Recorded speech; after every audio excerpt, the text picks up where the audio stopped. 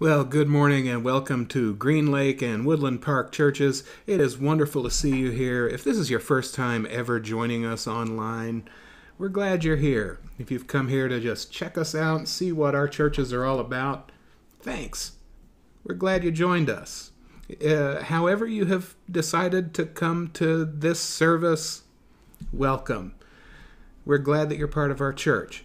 I do want to let you know that we are meeting live in person in the sanctuaries, Green Lake at 9:30, Woodland Park at 11. We do have worship services on Sunday mornings. We are wearing masks. There is no congregational singing allowed at this time just yet, but we are taking every safety precaution to make sure that you are safe at church so that we can all be part of the community of faith. But this is participation in the community of faith too. Don't think that it's not. We're glad that you're here. Let's go to church.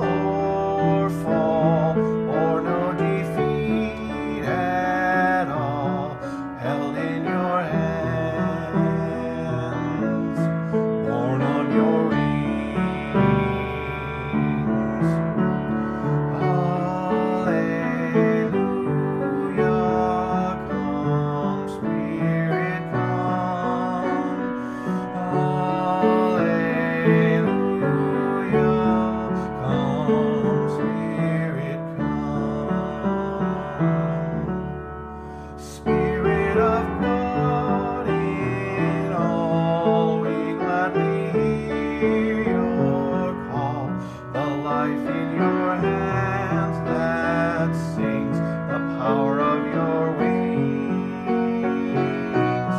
Born of your grace we rise, love shining in our eyes, held in your hands,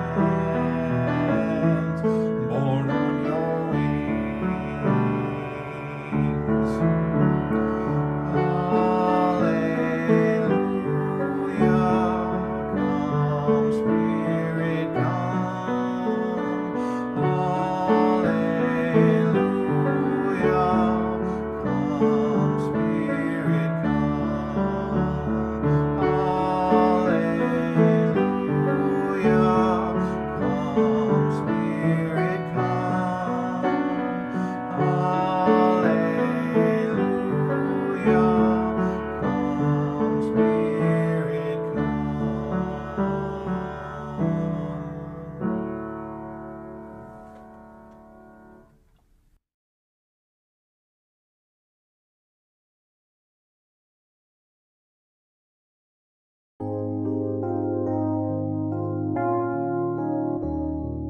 What this adds up to then is this: no more lies, no more pretense. Tell your neighbor the truth. In Christ's body, we're all connected to one another after all. When you lie to others, you end up lying to yourself. It's okay to be angry, but don't use your anger as fuel for revenge. And try not to stay angry.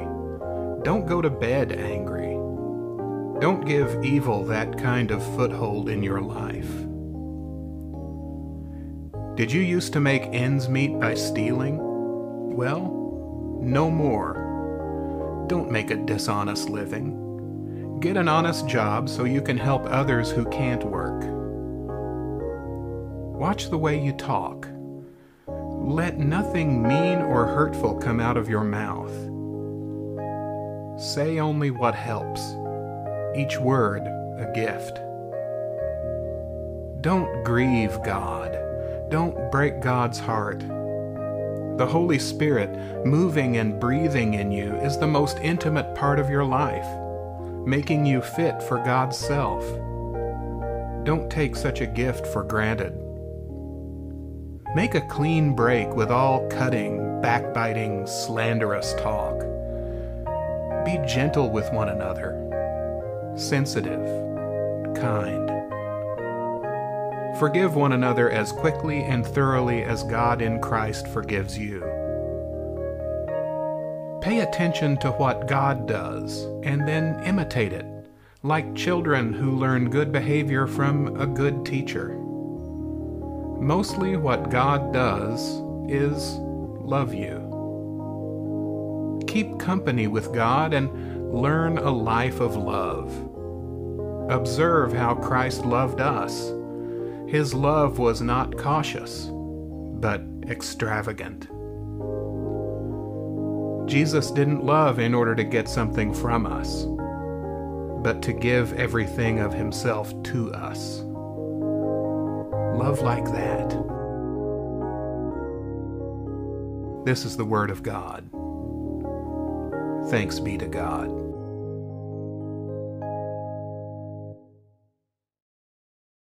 This is a fascinating piece of scripture, this passage from Ephesians. A lot of don't do this, do that instead, right? That seems to be a pretty steady theme throughout this passage. Have you made ends meet by stealing? Stop it. Get an honest job. Do an honest day's work. And help those who can't help themselves. Okay, well, there's some validity in that. But, not everybody can relate to making a living or making ends meet by stealing. What I want to look at is the fact that you can read these passages, read these little chunks of scripture, and you can focus on the don't do that, or you can focus on the do this instead. It is helpful in the way that it says, have you had this problem? Here's a way of addressing it. But it's a little simplistic and a little moralistic, to be honest. But I want to focus on the do this instead part. How do we clear out the clutter from our minds? How do we clear out the clutter from our souls, from our bodies, from our spirit? How do we clear out the clutter that leads us down the wrong path so that we can head up the right path? One of my favorite Thomas Merton quotes reads, "Our minds are like crows. They pick up everything that glitters, no matter how uncomfortable our nests get with all that metal in them." Our minds are like crows. They pick up everything that glitters, no matter how uncomfortable our nests get with all that metal in them. So how do you understand the metal that we pick up and keep in our nests? In reading that quote through the lens of this Ephesians passage, some of the metal that we pick up that makes our nests uncomfortable are bad habits. The bad habit of yelling to get our way. The bad habit of being overly confrontational. Not just, beyond being assertive, being downright aggressive. Of hateful, backbiting, unkind speech. Talking one another down instead of building one another up. We pick up these bad habits and we collect them in the nest. And it doesn't matter how uncomfortable that nest gets with all of that clutter in it. We continue to hang on to our bad habits of being confrontational and mean, hurting other people to get what we want. We hold on to the bad habits of hanging on to grudges for years and years and years. We hold on to the bad habits of engaging in rumors and gossip and speaking ill of people behind their backs. Now, you may not be guilty of all of those. I doubt that any of us are guilty of all of those. You might be. But these are the bad habits that we pick up and we clutter our nests with. We clutter our souls. We clutter our minds with these bad habits of backbiting and talking bad about other people and spreading gossip and rumors and allowing other people to fail so that we can succeed. We hold on to bad habits of winning an argument by being the loudest. We hold on to bad habits of conduct unbecoming of a follower of Christ. One of my favorite guitarists liked saying that some people get their jollies by being sleazy people. I get my jollies by playing sleazy guitar. And his music is delightfully sleazy. He's right. His music expresses that part of himself. Some folks express their anger through art or music as a way of squeezing it out of themselves or pouring it out of themselves so that they don't have to hold on to it, cling to it, leave it in the nest as clutter.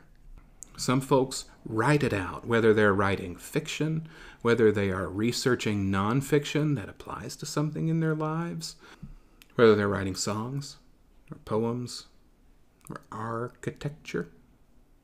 Why did I say it like that? Architecture? With architecture or design, they are expressing something within themselves that helps to get rid of the clutter. It squeezes those nasty, terrible feelings out of us and helps us to let go.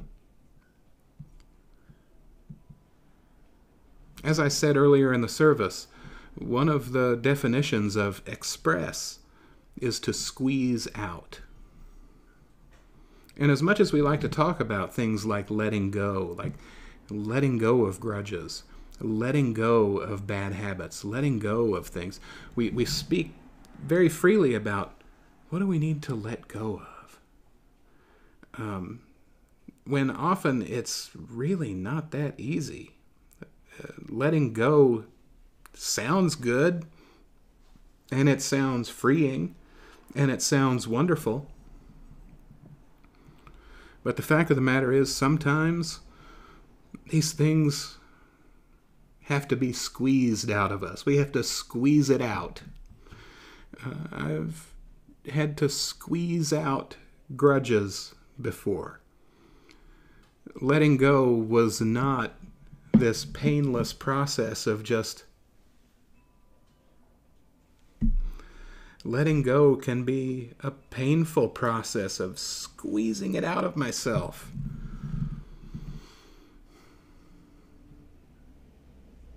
And I've paid therapists good money to squeeze it out of me. And only after squeezing it out did I realize that I'm so much better off without it. So much better off without it. I mean, there's a part of me that knew I would be, but engaging in the process of squeezing it out so that I could let it go, of expressing it so that I could let it go, of pouring it out of myself so that I could let it go. This passage of Scripture is attributed to the Apostle Paul.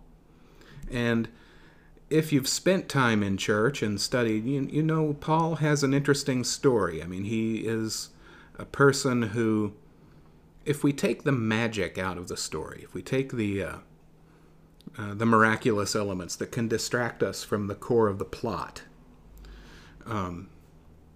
he is a person who came to a crossroads in his life where he had to let go of participating in a religious system that was death-dealing and hurtful and oppressive, and then to decide, really, to pick up a religious system that was life-giving and life-affirming.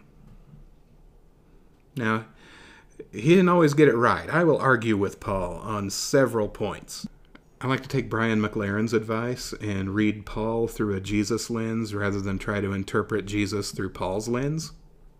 So I will disagree with Paul on some points and try to do so from a standpoint of Jesus and how I understand Jesus. But that's beside the point. The story is of a person who poured out or squeezed out some of his guilt and some of his shame. Part of his testimony was that he was at the execution of the Apostle Stephen. And while he didn't participate in rolling the rocks onto Stephen, he stood by and held the coats of those who did. He was complicit. Part of his testimony is that he was a persecutor of Christians. He liked giving Jesus' followers a hard time. And then he had an encounter with Jesus where he said, you know, I've been participating in a system that is bent on keeping people out, and I think Jesus wants me to participate in a system that invites people in. And you know, not everybody has a wonderfully dramatic testimony like Paul. I remember being at my son's baseball practice years ago, and a lady was talking about how at her church, one of the It was an evangelical pole barn church by the interstate, we like to call them in the Midwest. It was built on the megachurch model, and one of the things that happened in worship regularly was someone would stand up and give a testimony, and the testimony was always dramatic. It was always I was a sleaze bag, I was a failure, I was a horrible person until I met Jesus, and now my life has turned around. Basic plot line. I mean, there's your outline. You had to start with that, and then you fill in the details from your personal life.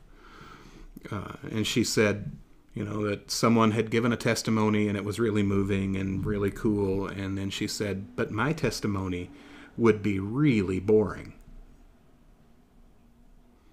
Some of us have a great dramatic testimony. Some of us have a wonderfully dramatic sort of turnaround in our lives. And some of us really don't. Our testimony would be kind of dull. And yet, that dull, boring testimony by those standards might be really moving to an awful lot of people.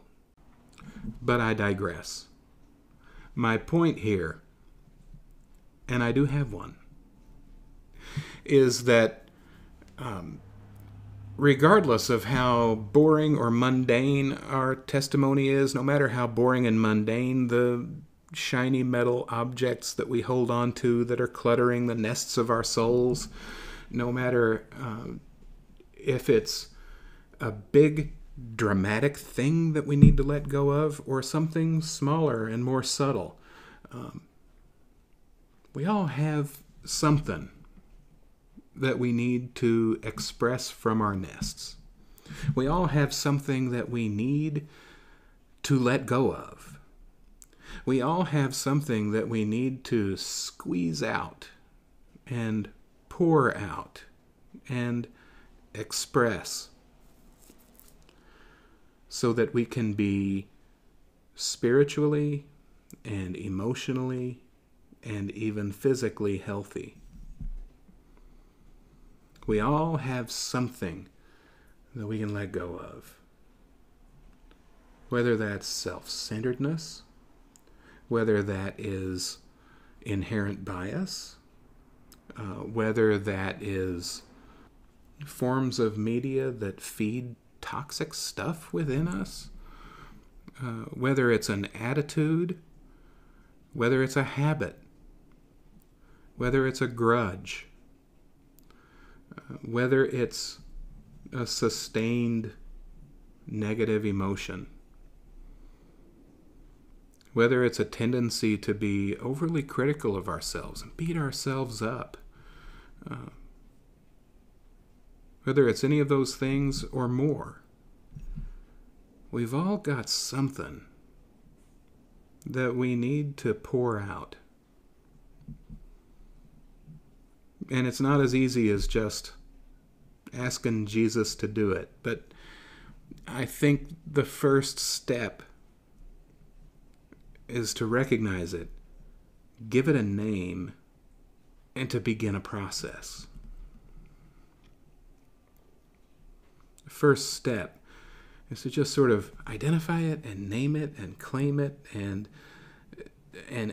label it as something I need to pour out, something I need to squeeze out, something I need to let go of, something that needs to be expressed from me. And whether you do that through art, whether you do it through music, whether you do it through poetry, whether you do it through design, whether you do it through any venue of creativity that you have, and we all have one, whether you think you do or not, you can express, you can squeeze out, you can pour out, you can let go of the negative stuff in your life. I wish it was as easy as a list of don't do this instead, like Ephesians gives us.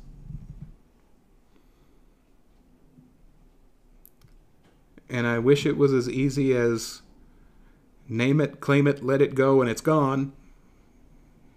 Sometimes it's a real process and a real struggle, and sometimes it requires a lot of help from somebody else.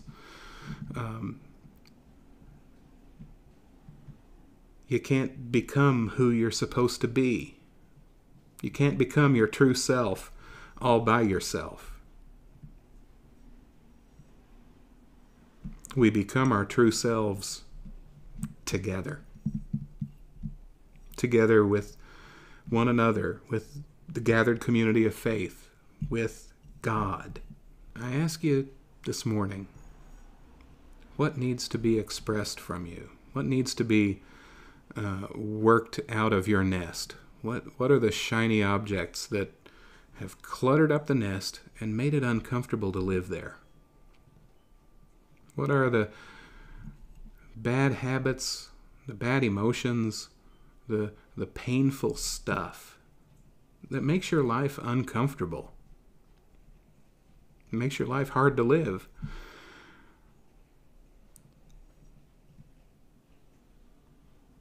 You need to enter into a process of expressing and letting go.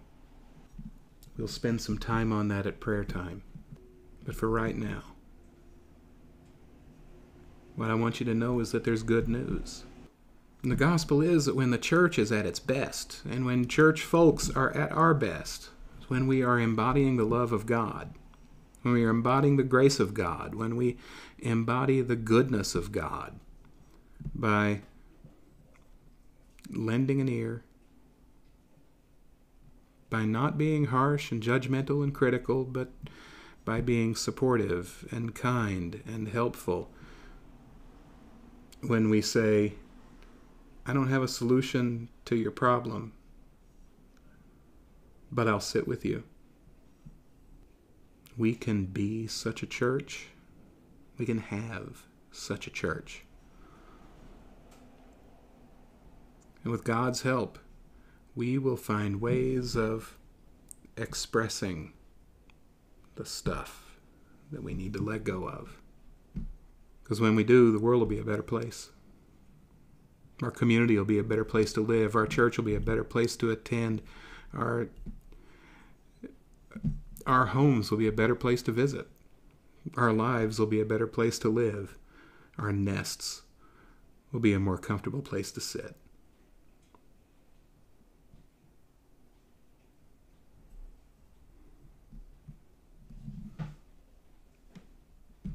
Amen. As we enter into a time of prayer, I invite you to take some paper and pen, or you can simply use your imagination and think of something that you need to pour out, something that you need to forgive or begin to forgive, something that you need to let go of or begin the process of letting go of, something that you need to squeeze out or to begin the process of squeezing out, something inside of you that you need to name. And you can simply write it down,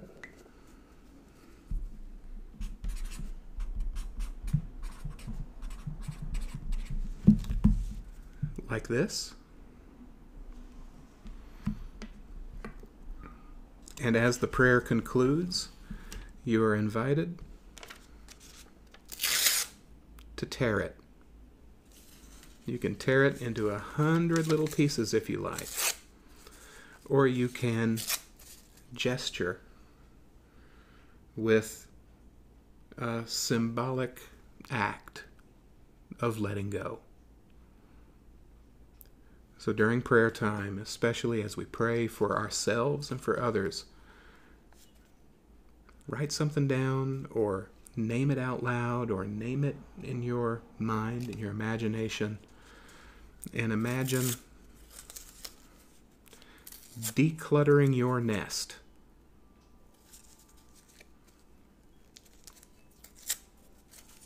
Of the things you need to let go of.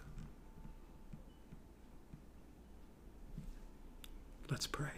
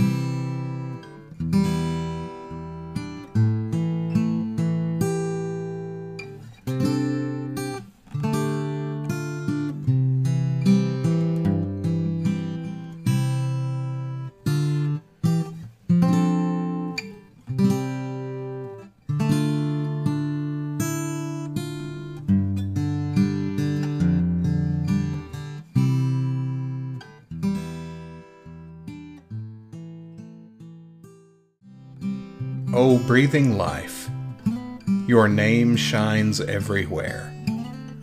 Release a space to plant your presence here. Imagine your possibilities now. Embody your desire in every light and form. Grow through us this moment's bread and wisdom. Untie the knots of failure binding us, as we release the strands we hold of others' faults. Help us not forget our source, yet free us from not being in the present. From you arises every vision, power, and song from gathering to gathering. Amen.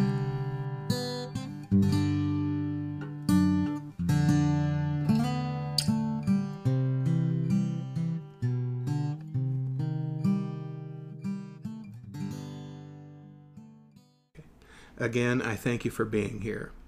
It was wonderful to be in God's presence with you. Don't forget that we have online giving available. Our church brings good things to your life. Our church brings good things to our community. We have a bold vision for moving forward in our life of faith and in our community. And we ask that you can be a part of our story. You can be a part of who we are and what we are doing. And part of that is your financial support. Please give as generously as you are able and willing. Links for online giving will be in the description. You can find that by looking at these videos on your computer, on your phone. We can also accept checks by mail, and you can drop offerings off at the office if you like. Any way you like to give, we appreciate it, because your support makes all the difference. Thank you. Don't forget to give this video a thumbs up. Subscribe to our channel if you haven't yet. That makes these videos easier to find every week. And I invite you to share the video. If you thought this was a good worship service and you want to share it with someone you've thought about inviting to church, send them a link. You can send them this link, and we sure would appreciate it.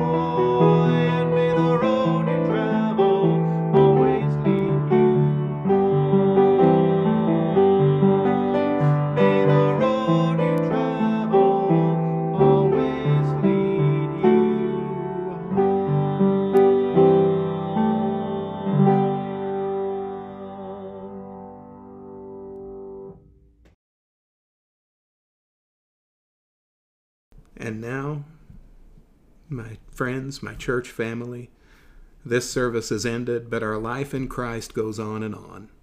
May your faith be so real and your joy so obvious that all who see you come to praise God. Go in peace.